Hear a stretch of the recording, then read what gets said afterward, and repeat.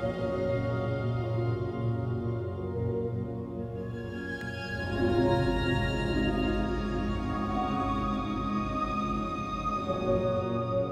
everyone, welcome and thank you for tuning in to the Joyce Theater's Digital Curtain Chat with L.A. Dance Project.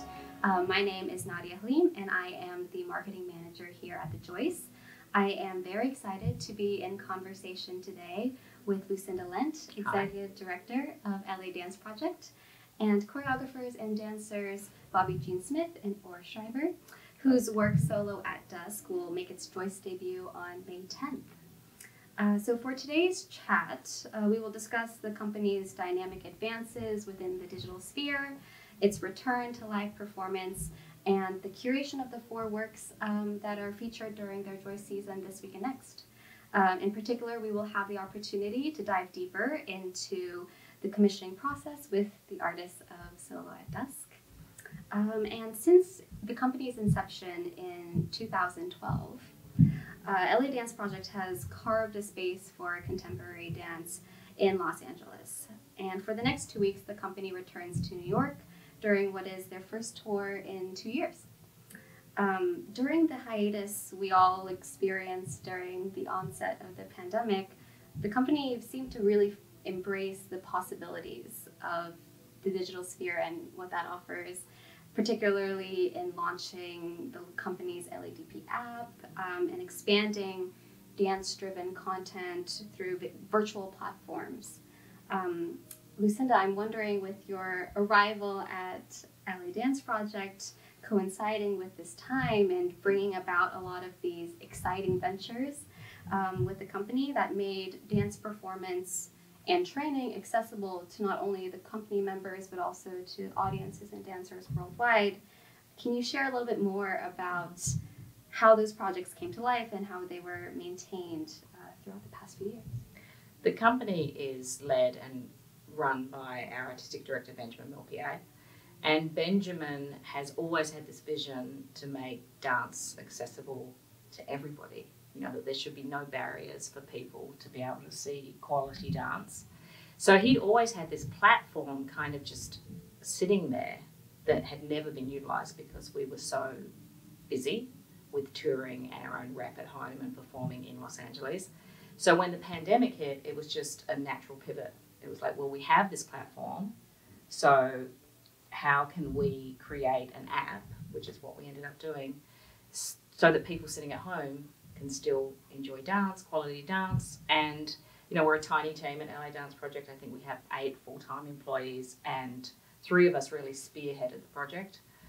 From the design, Alice Mathis, our amazing Director of Communications, stepped in, Chris Tynan, who is Director of Operations, and myself, and Benjamin, of course, to create the app. And at first it was mainly classes because we felt like that could be good revenue for the company. Obviously, we're a non-profit. So any additional revenue helps us commission phenomenal choreographers and artists. So we did a lot of classes for the app. And then that kind of, Benjamin said he, as a young student, it was difficult for him to find resources that didn't centre around just the dance. So we also have on our app a physical therapy segment, we have a health and nutrition segment, we have interviews with incredible artists, not just dancers and choreographers. So it's like a full picture of the art form. Wonderful.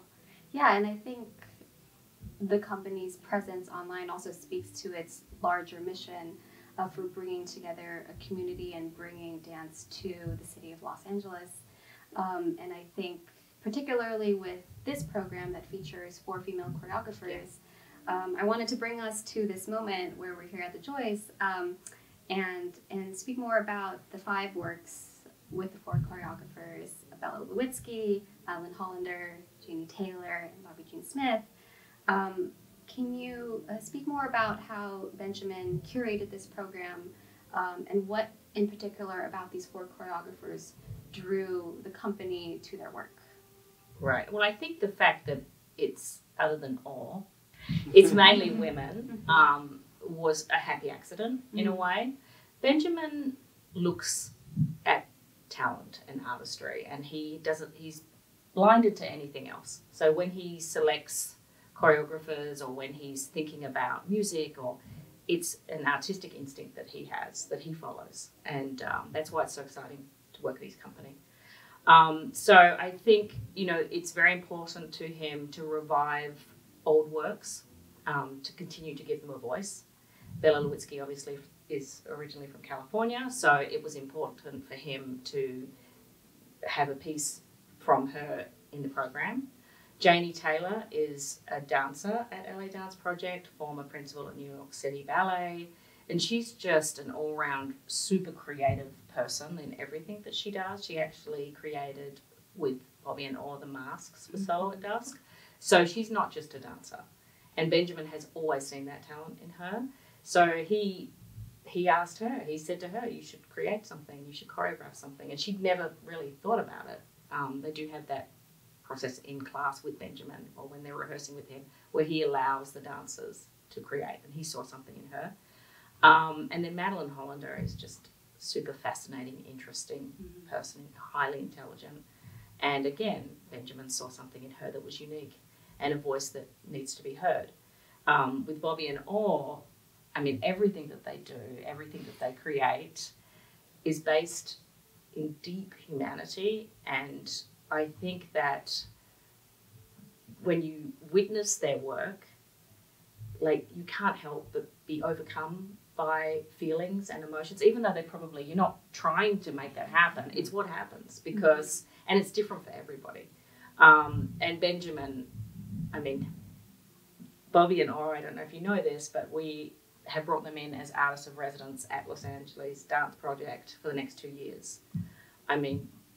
Benjamin, myself, the company, we really believe in them, and we want the world to share in the beauty of their work. So that's kind of how it came about. But the program was solely put together and curated by Benjamin. And he really felt like the New York audiences would appreciate it because it's all interesting and different work. Yeah, it's very exciting for us here at the Joyce to be able to share this with the New York audience, because it seems like it covers quite a bit of a range of genres and styles and perspectives on dance and what the moving body means. And I think a wonderful through line that connects the company to your work is this ability to traverse both the digital and physical spaces. I'm speaking specifically about how you two have made extensive work, both performing yourself and creating for others, for both the stage and the screen. And you actually originally created Silhouette Dusk for a drive-in performance that happened in, I believe, the parking lot of the company space. And so this work has been transformed from that, and having audiences within the confines of their cars experiencing the work, to what I believe then also became a film of it, and now it's been transformed back into experience for the proscenium stage.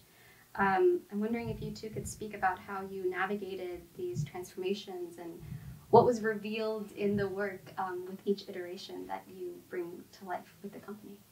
Yes. Well, it's been such an interesting ride and a huge lesson in problem solving. We often talk about when we're making work that a lot of it is about how fun we can have with solving problems and how creative can we be with it. And so I think, when we were asked to come, when was it? July 2020, to start creating, it was, we were so thankful and excited to be creating at this time. It seemed impossible. And LADP was unbelievable in how they handled the situation. We were outside on a parking lot, one by one. So that's where the Solo at Dusk came. One by one, masked, distanced. Nobody saw what each other was working on. It was pretty magical. And even then it started to, every day it was kind of, the restrictions were changing every day. It was like, they don't have to be masked. They need to be masked. Audience can sit on benches. They can't sit on benches. They have to be in cars. It was changing. And so every day it was like, it was informing the piece. in an amazing way, you know. And we also had fires. Remember, we Oh, had yeah. fires, Yeah. and then the air quality wasn't good. I mean, it was just endless. yeah. Yeah. But it was kind of also, like, looking back, it was so magical in the way that it was creating the language of the piece. Mm. It was creating the isolation that we all were feeling at the time. It was creating this deep desire to speak and to express and to remember what it felt like to live passionately, to experience each other, to feel love, to touch, you know. And yeah, so we kind of followed the path of the different restrictions, and the piece revealed itself. Yeah. And then I think it just continued, you know, with you know, Benjamin and Lucinda, they were like, let's film this, and brought on Trevor, who brought his eyes onto the piece and saw the piece through his lens, which is so inspiring to, you know, see another artist's point of view on the piece. Right. And then that kind of created a whole other, like, 3D experience. And now we will get to see the piece for the first time on a stage, which is so exciting. And I mean, I can't wait. Me too.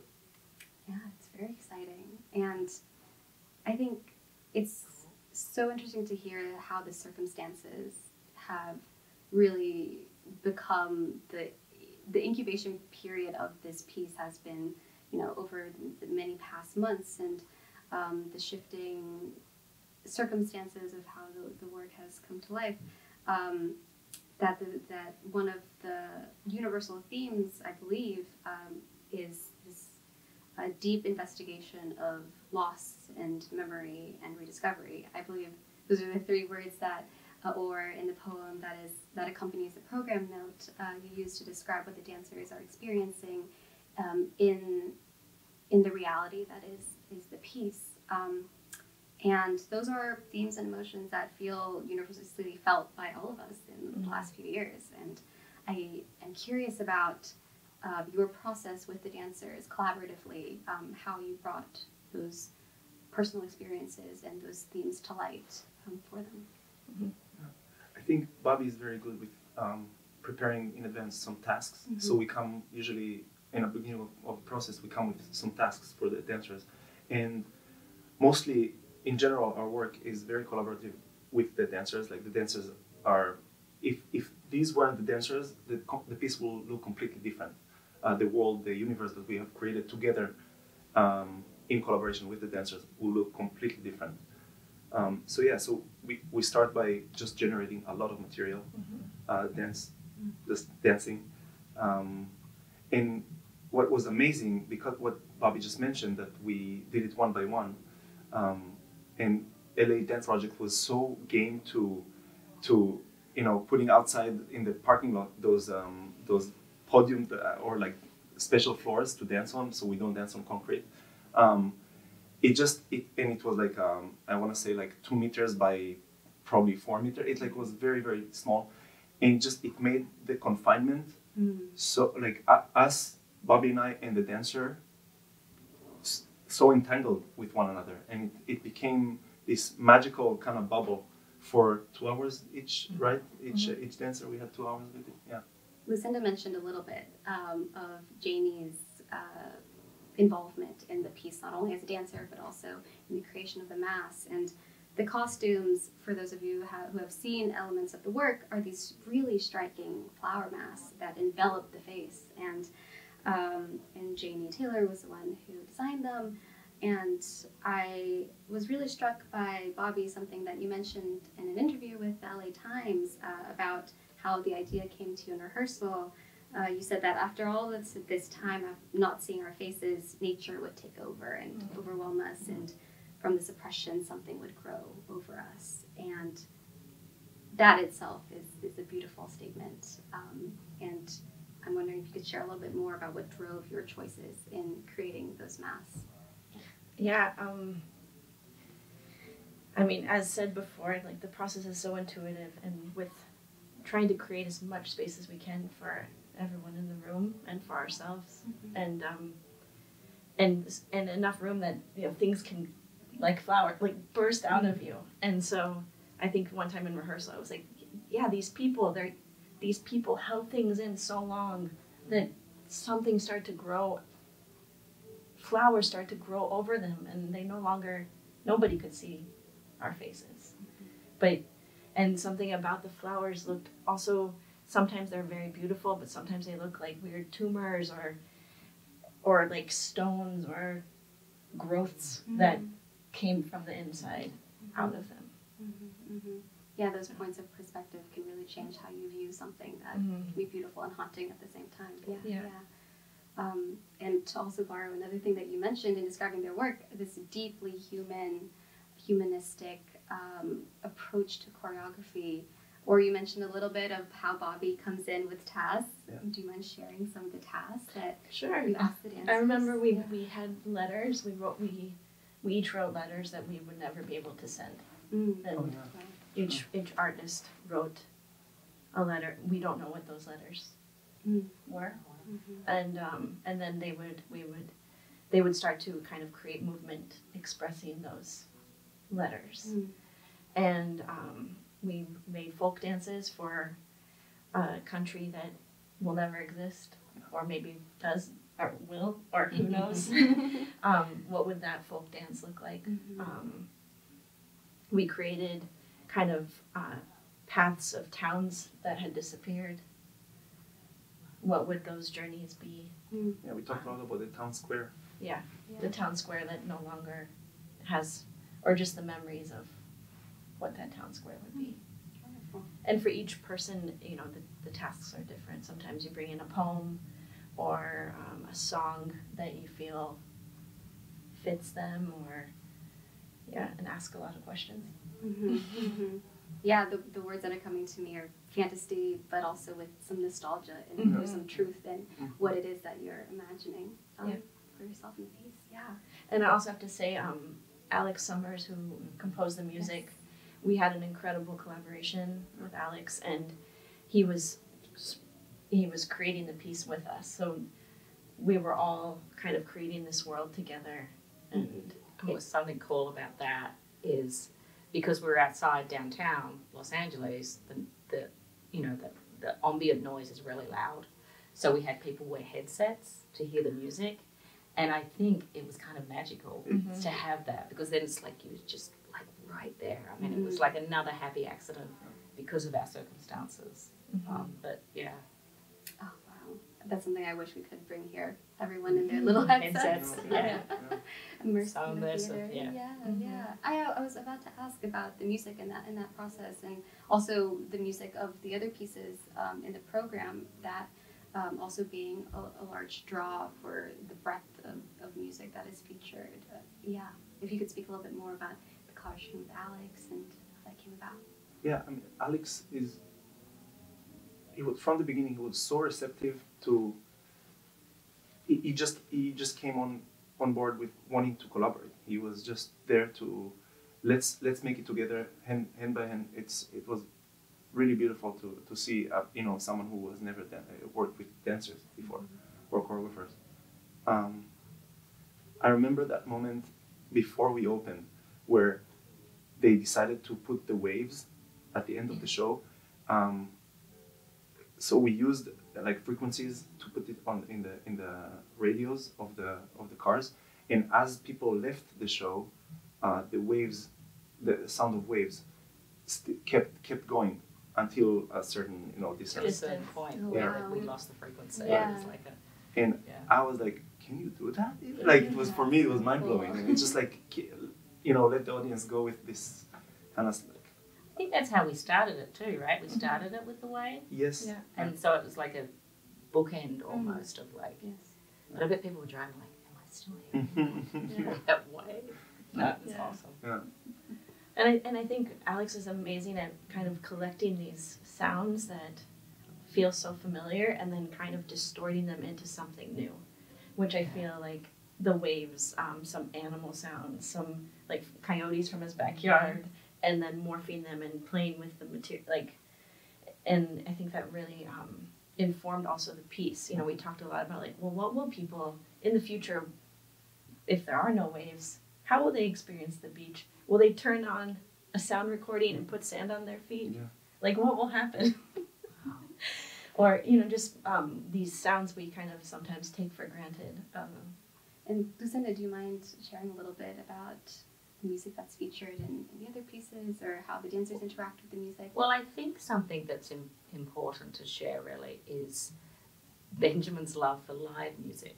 So obviously in this program we have 2 pianists, and everything that he does, if he could, he'd have live music for everything, but it's really expensive. So we have to say no to that. But I mean, obviously Janie's piece is Stravinsky. A little bit of what you're saying, it's been interesting for me to watch the dancers with live piano, because I notice a real difference actually. I think it's probably more difficult to dance with live music because, right? It changes every time. Every time. So I've been kind of watching that process happening during this run so far last night, which I find fascinating because the pianists aren't even looking at the dancers. Right. Yeah. So it's like, shouldn't they be looking at them? So, music is very important, obviously, to Benjamin. He's always looking and listening, and I mean, I think that his musical vocabulary is beyond anyone I've ever met before. So he works a lot with young composers. He loved Alex's work and what Alex did, and Alex is, he works a lot with Nick Britell, and I think Alex is the next Nick Britell. That's how I kind of look at him. I mean, he's amazing. Yeah, and on that topic of continuing relationships, artistic relationships, first, congratulations on your residency with the company. That's very exciting. So the next 2 years, correct?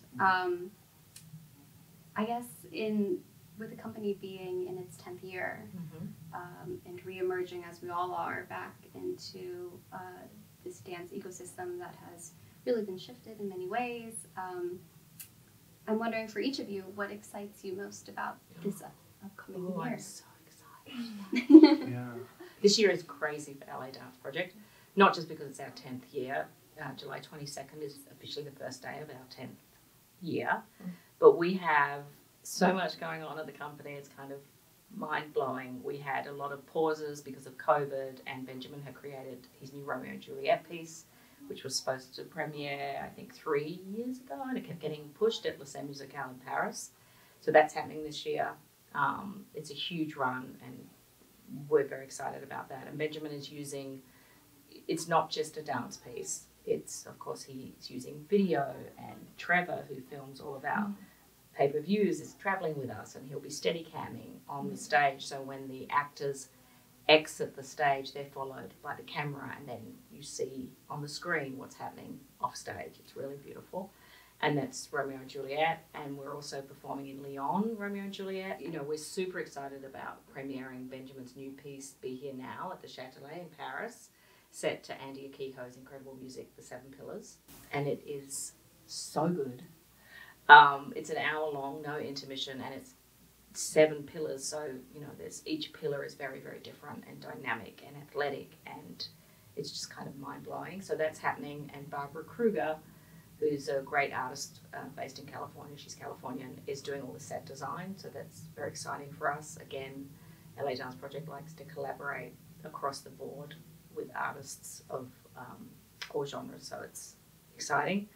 And then we are also participating. Oh, actually, no, that piece is premiering at the Châtelet in Paris with an added program of 3 phenomenally talented female choreographers, Madeline Hollander, Bobbi Jene Smith, and Schraiber. Are you on that one? Yes. Yes. And Pam Tanowitz. So they'll also be part of the program. It's going to be amazing, and it's all live percussion. We're bringing Sandbox, who are percussionists for Andy Kehoe's piece, and we'll have a string quartet for the other pieces live. And then we also are bringing, Giselle Vignier has created a piece called Crowd. We're bringing that to LA Dance Project. She's performing at BAM and then coming to LADP to perform in the parking lot, which I'm super excited about. The piece doesn't have a stage. It's set on the concrete with dirt. It's really amazing. So we have a lot. And we have our 10-year anniversary and our gala. And and then I'm retiring. So yeah, and I'm probably missed stuff. And we continue with the app, you know. I mean, we are continuing with the app as well. So just everything, all of the traveling, the touring, everything. It's so wonderful. It's intense. I mean, we have 18 dancers right now, which is a lot. It's a lot to have 18 dancers. I know it's nothing compared to the New York City Ballet or American Ballet Theatre, but for us, it's a lot. Yeah, but it's great. Wonderful. And Bobbi and Or, what are you two excited about, either in relationship with LADP or your other creative pursuits? I think for me, definitely to get in the room with the dancers for an elongated amount of time, so we get to know each other, we get to grow together as artists, as collaborators. That's very, I'm looking forward to it, Same. I can't wait to dig in more with this incredible team. We were there 2 weeks ago, and just the energy in the building, so alive and supportive and ready to take chances, and feel very lucky to be supported in that way. So cannot wait to dig in more with everyone. I definitely mentioned their residency in my little spiel, right? Because Yeah. that is probably the thing I'm most excited about, to have these two insane beings orbiting around us all the time. It's amazing. And I think this is such a rare chance as an artist to be given time and a base to really dive into what you love, and we're so excited for that and so thankful. And we don't want any constraints on that either. If something amazing comes up for them and an opportunity, like, we support that. As like, we don't, you know, your growth is the most important thing. So we feel that. The gift of unobstructed time and space can bring so many beautiful and incredible things to share with the world. And so thank you all so much for sharing your time here today. Thank you to everyone who's tuning in. I really encourage everyone to follow LA Dance Project wherever they are in the world, online, on tour, as well as Bobbi and Or in all of their creative pursuits. Thank you, and I hope you enjoy the program. Thank you. Thank you. Thank you.